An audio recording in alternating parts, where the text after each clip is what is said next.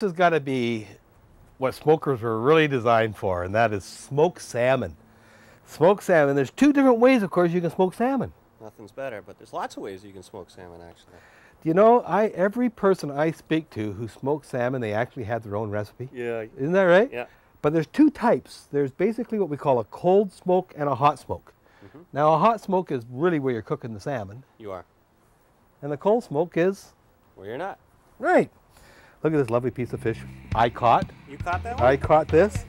That's a lovely piece of sockeye caught in the Straits of Juan de Fuca. Now what I did do is I froze this. Just to be safe, I froze it, and now it's been thawed. And it was only frozen for a couple days, so it's still a really fresh piece of fish. And what we want to do is we want to cure that fish. Really simple ingredients. All we do is we're going to mix up some brown sugar. And if you don't have brown sugar, even white sugar is fine, but I like brown sugar. Salt? Yeah, and lots of salt. Sure, lots of salt. I usually, when I'm doing a meat cure of any kind, I usually do a 10-to-1 ratio. 10 parts salt to 1 part sugar. Oh, so you like a lot of salt? Okay. Yeah. Okay. So you like a lot of sugar. Yeah. Okay. Well, we're going to add this salt there. Okay. Okay, and then all we're going to do is we're just going to mix this up like this. Really well. Yeah. Is you can keep this whole if you wanted to, but you see the size of plate I have? Fish isn't going to quite fit it. So what we're going to do is we're going to cut the fish in half. Like this here. Then we're going to get some saran wrap, or handy wrap, or plastic wrap. We're going to lay some of that out on the table like that there. And then look what we picked up at the store today. We picked up some fresh dill. And as I say, there are a lot of different variances here. But really, all we want to do is cut off some of this dill.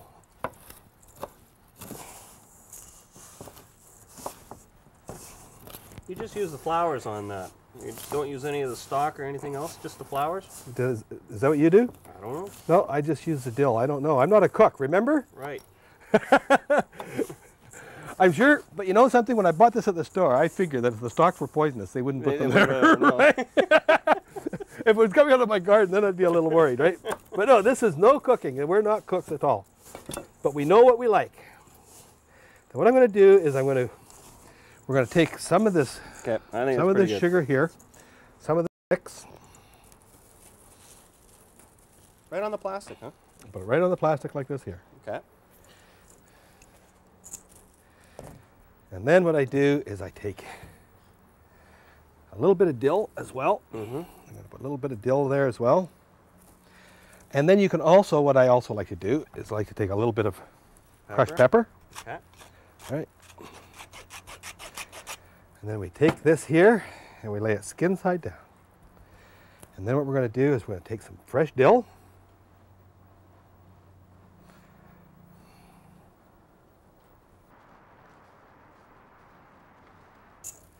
More salt. You can be generous with this.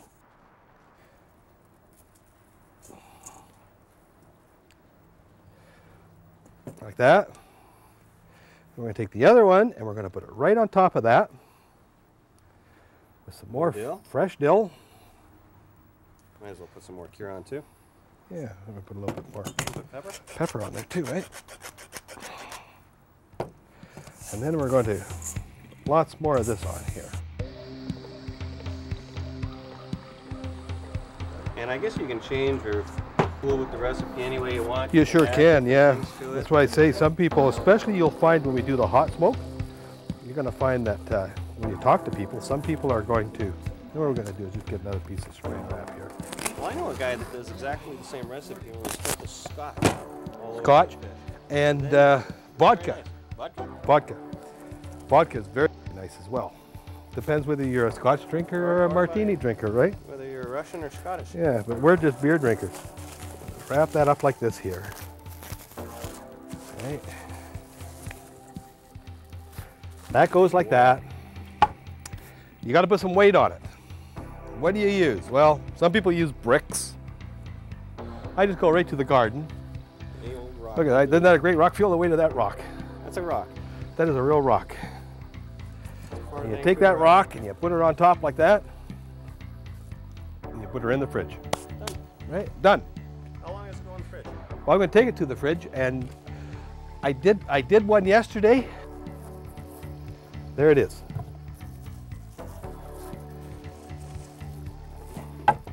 Now, what you can do? Looks like the texture's firmed up a lot too. Well, feel that. Feel that. It's just like very firm. Yeah. What it's done is it's taken out. This is cured. Mm-hmm. This is cured, and it's also very salty right now. So what I'm going to do? Give it a quick rinse. We're going to give it a quick rinse. Now, which smoker are we going to use? Whichever one you want. Well, How about the middle one? Yeah, this is nice because this has It's already cured. this and has ready to the go. apple in it, doesn't it? Or no, this has the which That did one you- there has hickory. This has oh, is this hickory? Yep. Okay, which one's this? That one's maple. And this one here is Is alder. alder. Alder. Maple.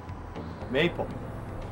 Alder. Put it in the alder one. Okay, there we go. Okay. Oh, look at that there.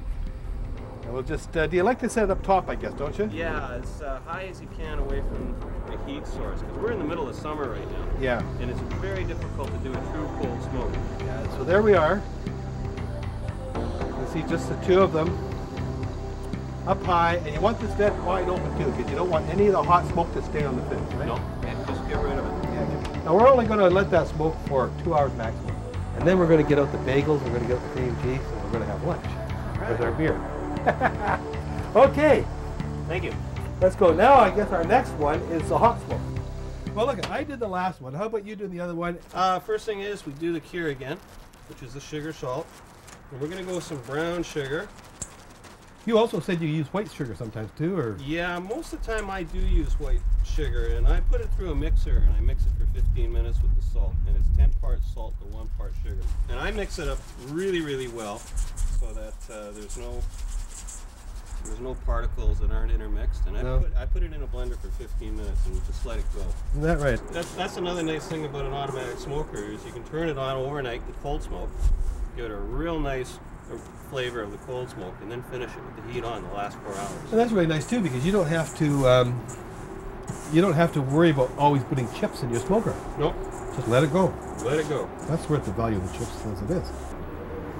What we want to do is we want to put the fish in this nice tray, and we're gonna see if we can get one more of these pieces in there. Mm-hmm. Right there. Mm-hmm. Just gonna take this and rub it right in very, very, very well. Then we take another side of fish. Try to get some of that as well. And we lay it flesh to flesh over top. Okay? Mm-hmm. What about your spices and everything else like that? They go on after the cure's done. Oh, okay. Because remember, we're going to hot smoke this, and all the temperatures is going to get all the juices sizzling and popping within it. Oh, okay. That's when you add the flavors to it. There you go. Set it in. Tomorrow morning, that'll be ready to go in the smoker. There it is. Hey, look at all the juice that's come out of it. Yep. Wow, this is incredible. So is this ready to go into the smoker now, Wade? No, what we're going to do is we're going to lay it out on the wood, Oh, let's do it. and we'll get some seasoning on it. Well, That's a lot of fish. I know. You catch too much fish, Gary. It's a big dinner party coming tonight. You catch too much fish. Okay, so- there we go. Now, What we have here is just some straight seasoning salt. mm-hmm. We're going to do a little seasoning salt and pepper.